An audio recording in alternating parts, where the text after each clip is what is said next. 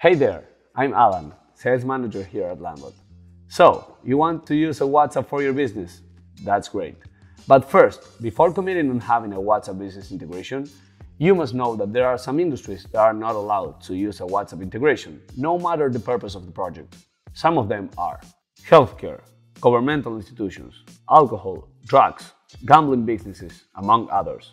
So, if your business falls in one of these categories, I'm sorry, but you won't be able to have an official WhatsApp integration. But if you are not in any of these industries, then you're good to go. Before we start, you should know that there is an approval process that we should follow. This approval process is done by WhatsApp and handled 100% by Landbot. Keep in mind that this process may take around 10 days to be completed. So, what do we need from you in order to start? 3 things. First of all, your Facebook Business Manager ID verified. If you don't know how to get it, I will leave some links below in the description on how to do so. It's a very simple step-by-step process that it's managed by Facebook 100% and we don't have any influence at all.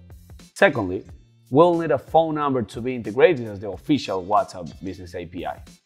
Keep in mind that once it's integrated, that number won't be able to be used in a regular WhatsApp mobile app. And finally, we'll need a display name for the WhatsApp account. This name should match exactly the Facebook Business Manager ID account. Otherwise, the process may take longer or even we could get rejected by WhatsApp. So that's it. I hope this short video was helpful. You will find all the important links down in the description. If you have any questions, please let us know. I'm Alan and I will see you around.